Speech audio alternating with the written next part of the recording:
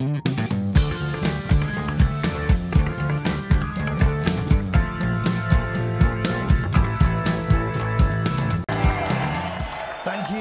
you, welcome one and all to another edition of The Early Show with me, your host, Aidan Stone.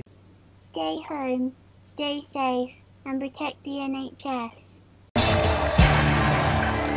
My next guest is going to tell us how what breaks you can make you, quite literally in his case. Please welcome Steve Judge. So Steve Judge.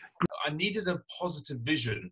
And this is where we come to with the thing that I really want to talk about is getting the mindset right. And this is something I want to give to your students or explain to your students is how I did that. So this is about opportunities, because opportunities are out there all the time. Even though we're in lockdown, coronavirus, things are kicking off, there's still opportunities. You got to see them, you got to hear them, you got to smell them, and you got to do something about it. You got to take action. And this is what I was going to, next picture is this one here. Right. So here you can see, I want the students to draw a picture of where they are now. Now that might be sat at home in coronavirus lockdown.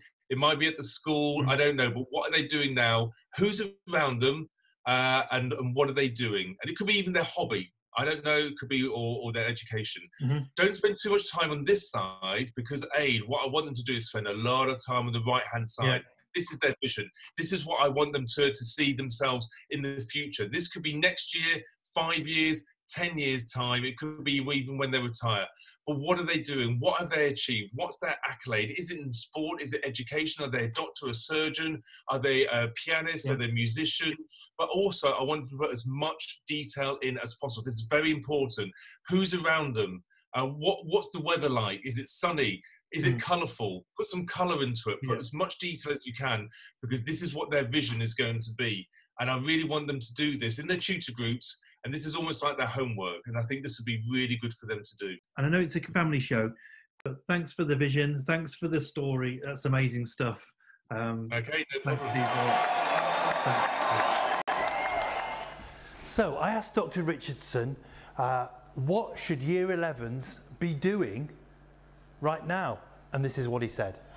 Dr. Richardson, how the heck are we going to award GCSEs and A Levels this year? Good question. And the first thing that we need to, that the Year 11s and Year 13s need to realise is that their job is done. There's nothing that they can do now to influence the result. So why don't I just give all my group the top grade? You remember we now would grade GCSEs from 9 to 1, 9 being A star or something like that, down to 1 that you put your name on the paper, well done, something like that. So so why don't I give all my lot a 9? Or failing that, why not invent a new grade, a 10? That would be nice. Dr. Richardson, thank you very much.